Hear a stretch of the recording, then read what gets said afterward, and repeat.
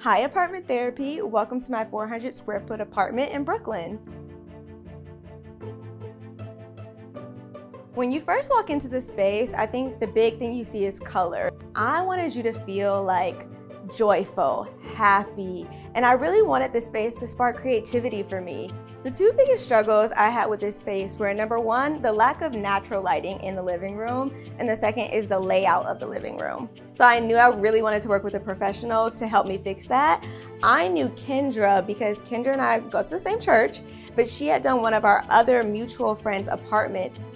When I first walked into the space, the first thing that popped out at me was the fact that this space felt very dark and dreary. Originally, this apartment was covered in gray walls and black trim, so we had to brighten it up, and we painted the walls in a beautiful crisp white. It only had the recessed lighting in the ceiling, so I had my guys come in and they added the light fixture here. One thing I will say is, if you are a renter like me and you want to add overhead lighting, just consult your landlord.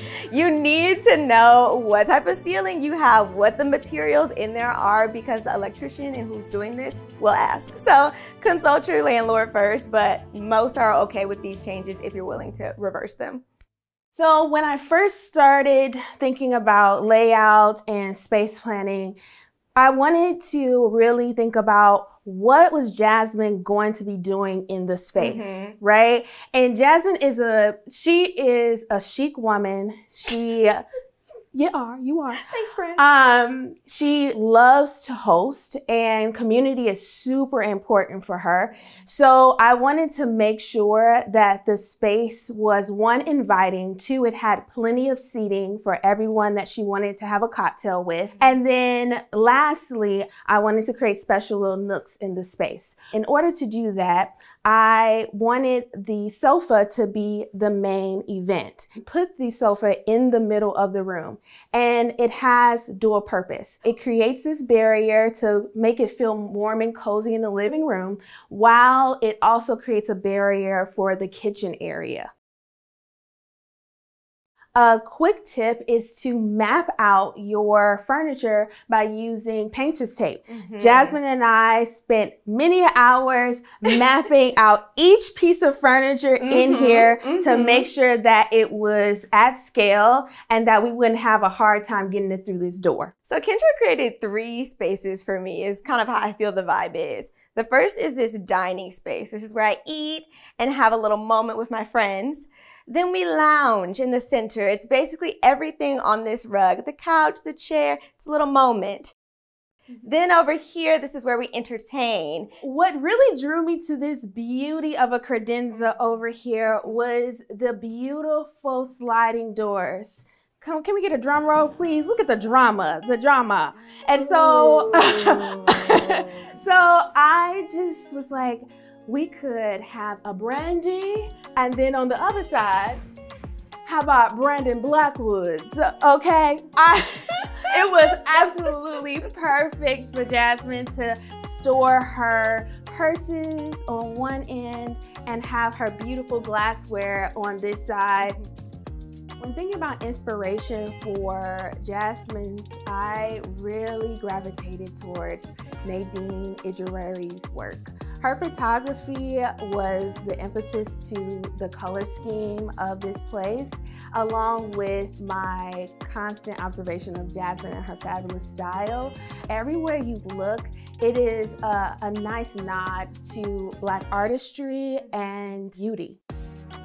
One big indulgence that I had was wanting to commission this big piece here. One day I was scrolling TikTok, as you do, and I stumbled across this artist, Trisha Abe, and her work just moved me. And I feel like that's what I love out of artwork.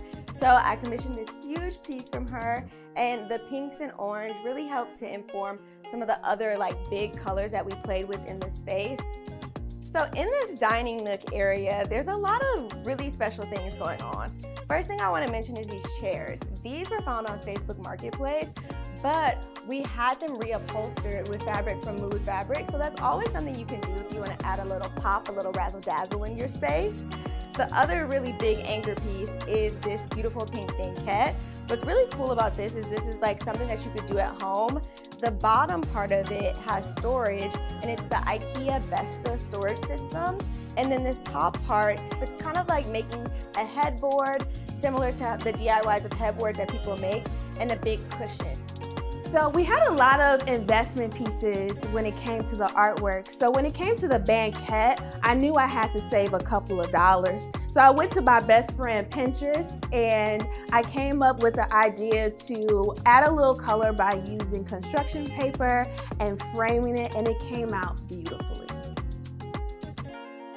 Since there's a lot of color going on in the living room, I wanted the bedroom to be a place of serenity. She already had purchased her bed when she first moved in, and the bed was a great find because it has storage underneath for her clothes.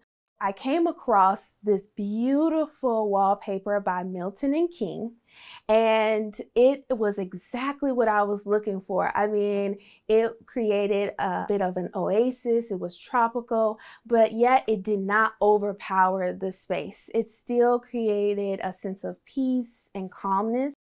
In order for us to save some coins, I asked Jasmine to sew the pillow for us. When I was thinking about the window treatments, I wanted to just create more of a layering effect. So we installed a double curtain rod, and that allowed me to add the sheer curtains here, as well as the beautiful velvet curtains to flank the dresser.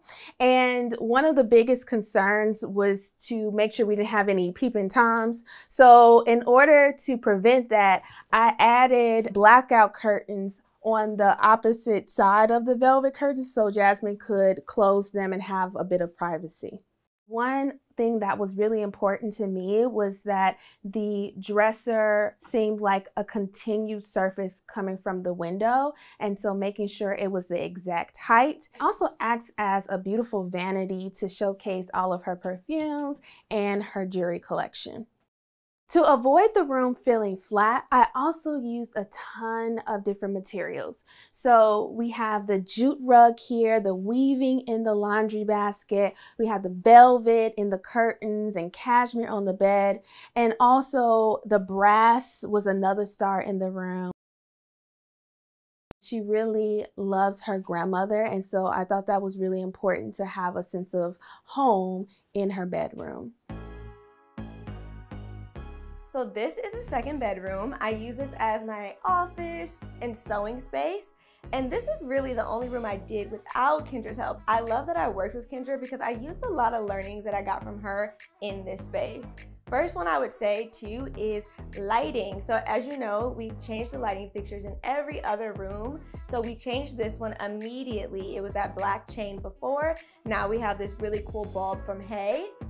This is a room that I am creating in because I do sew and I love to create my own clothing. So I wanted this room to also, like the living room, inspire me, spark inspiration, spark joy. So we have this whole collage over here with my vision board in the middle, images and things that inspire me around it. And then this gallery wall that I created of just images that really move me. Thing about me, I have really bad allergies, but I love the look of flowers.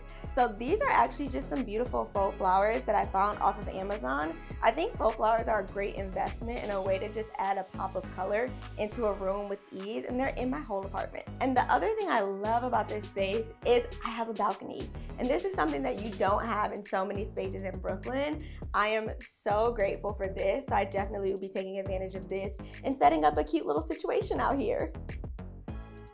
So this is my sewing storage. So what's great about this piece, which I got from CB2, is it holds all of my fabrics. So a lot of these things are fabrics that I got from thrift stores or clothing that people didn't want anymore that they passed on to me to sew into something new. So the other side of the room is all basically my sewing side of the room. So this is my sewing desk where I sit and do everything. But one thing that I did on this side of the room that I really was happy about, and also inspired by something Kendra taught me, is changing things when you buy them. So I bought these pegboards from IKEA, but they were actually white. And so I painted them pink because I knew I wanted them to pop off of this wall. And even though I had this pink chair, I felt like I needed a little bit more of a statement over here. So I feel like this pink paint on the white pegboards was the perfect way to kind of solidify this piece. So there's a little bit of a quirk in this apartment, and it's right here. We have this glass window, and then it turns into blinds, and it just covers me. And it's like a little peekaboo. Hi!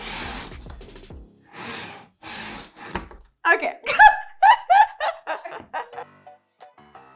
This is the bathroom. This bathroom is grown and sexy to me, honestly. There are multiple light switches in it. There are 2 different light settings. There's even a switch that heats up the bathroom, y'all. You don't get that in Brooklyn, so you don't have to get out the shower and be cold. You can be nice and toasty. So I love it in here. It's definitely like a hint of luxury for me in this bathroom. This is the kitchen. I do meal prep every week, so I love that I have this space. I do wish I had a little bit more countertop space, but I still love the kitchen. It's modern, stainless steel, and I love her. So this is the entryway. I think this space is just so nice because you don't find this in Brooklyn. It's a little stop where you can put your shoes, your coat, check your face before you walk out the door, and I just love that I have this before somebody steps into my home. So we've been working on this space together for a year, and I think there are some things that are worth noting about working with the interior designer. You have to be open because interior designers are not mind readers. They can't just guess what you want your home to be. They can't guess who you are. Also, patience is key. It's not that it took Kendra a year to source things, for example. Furniture takes time, y'all. You challenged me, you pushed me because my style is more classic. You were like, Kendra, I want more color. Like, this is not enough color. And I was like, really? We want to go there? I can take us there. For a lot of life, I feel like I may have just kind of subdued a part of me. But during COVID especially, I felt like I really refound who I was, and it's really expressive, it's really colorful. In expressing a home, it helped me understand the expression of myself.